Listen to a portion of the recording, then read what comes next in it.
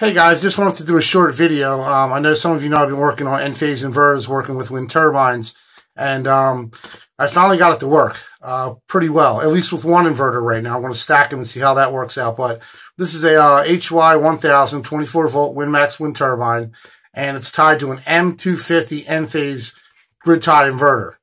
And as we all know, there is no UL inverters for small wind, so I'm trying to give this a go. One more time here, and it seems like I've got it down pretty good. I got 16 miles an hour. Top watts was about 200 watts out of the one inverter. So what I wanted to show here was wind speed, AC watts, and the volts. So you can kind of see, when this thing starts up and when it produces power. We don't have huge winds, but they're good enough winds to show production coming from the inverter, and it can be done. It's just a matter of a lot of circuitry and thinking and tons of testing. So right now you can see we're just under the 20-volt mark, 5 miles an hour, and we have no production.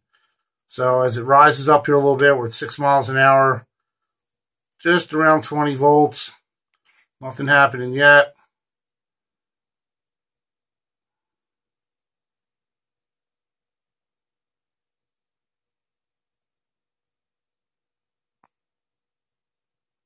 And of course, the wind always dies down when you're trying to do something like this.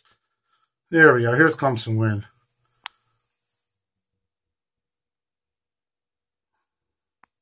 Now, as long as the wind stays up there, we'll be producing watts.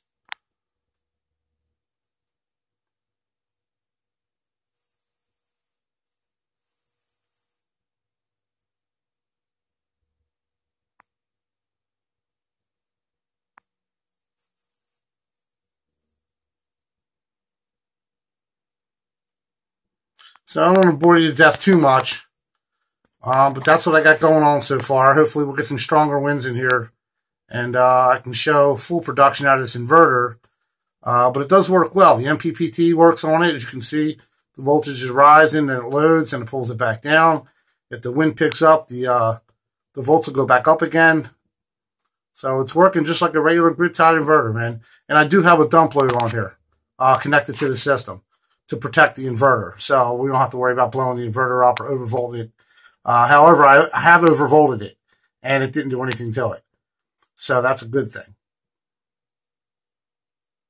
So there you go, Enphase M250 making a little bit of watts. This might be a good thing for all us wind turbine guys that have low voltage turbines. We might be able to now have a UL inverter that can work with our system. All right, so a little bit of info there. Thanks for watching, and I'll keep you guys posted. Take care.